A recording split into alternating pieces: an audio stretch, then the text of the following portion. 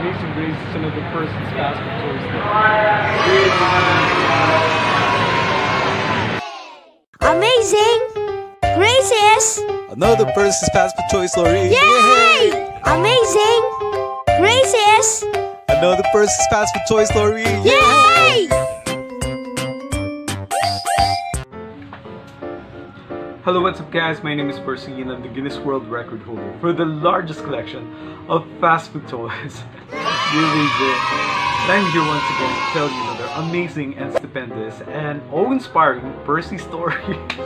Okay, I was about to say Percy's fast food toy story because the story that we're going to do today is not actually a toy. So this is one of my favorite author, one of my favorite illustrator.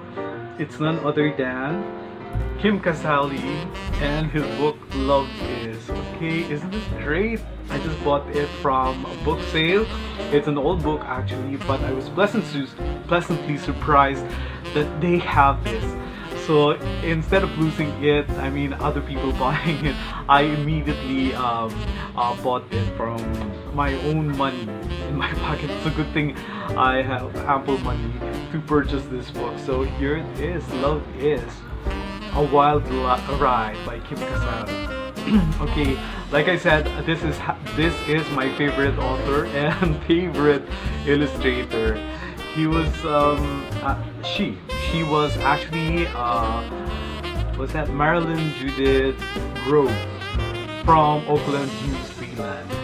But when he moved to Los Angeles, he fell in love with Roberto Casali, an Italian guy, and they really fell in love. And more often than not, being shy, not very expressive with her feelings, he sort of made a lot of love notes for Robert Casali. So he would draw these pictures of her and him, and then put some quotation or put some wordings there.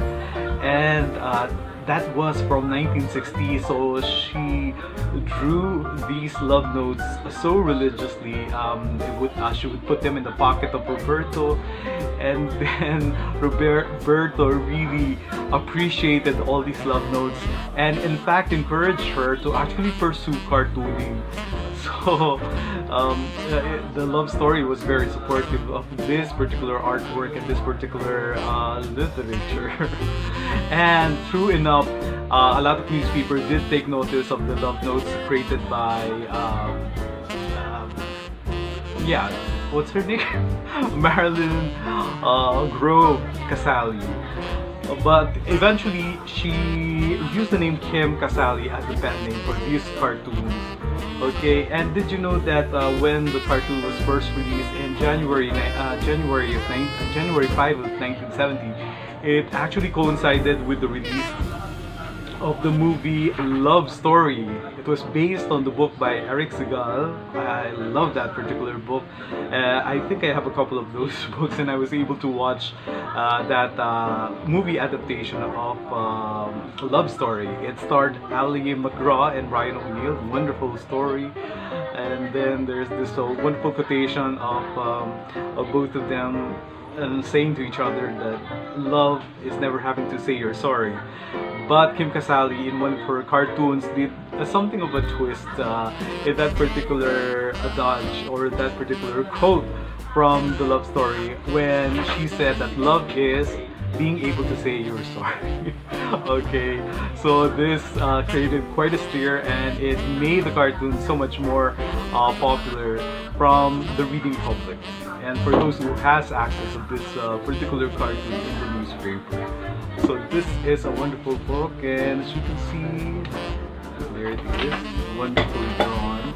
And the book contains various drawings of Casali and some of her definitions of love, ranging from the mundane, so prosaic and so trivial, but they packs a lot of punch. I mean, they are filled with a lot of meaning and sincerity. So wonderful. I think you can read this in one sitting and be inspired immensely by some of these different ways of looking at love from the point of view of Casali.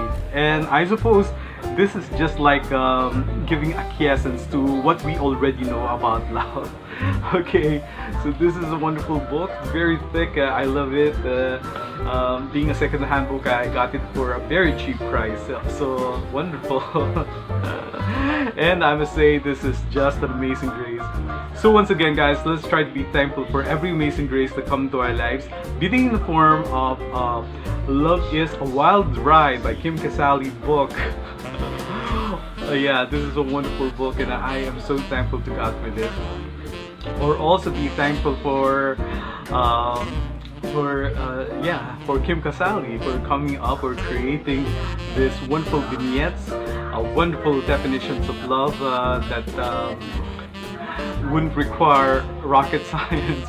I mean, they're so simple, very experiential, and a lot of us will be able to relate to all of these different ways of looking at love. Okay, it just takes you know, paying attention, never taking advantage to all these wonderful experiences that come into our lives. So that is why I encourage you to always be thankful, because being thankful is actually being able to see what we might often overlook, we might often see as trivial or nothing. But when we are very thankful, we will be able to see various definitions of love, that all of these, even the most small things, even the most mundane stuff, can actually be an expression of love by God to all of us. Or basically, guys, let's be thankful for every amazing grace, be they small or big, be they seemingly insignificant or the truly eventful ones, or just about every amazing grace that make our lives a lot more happy and jolly. And I thank you guys for always tuning in to Percy's Fast with Toy Story, and I hope to see you again with our next one. So until then, bye and see you around. Bye.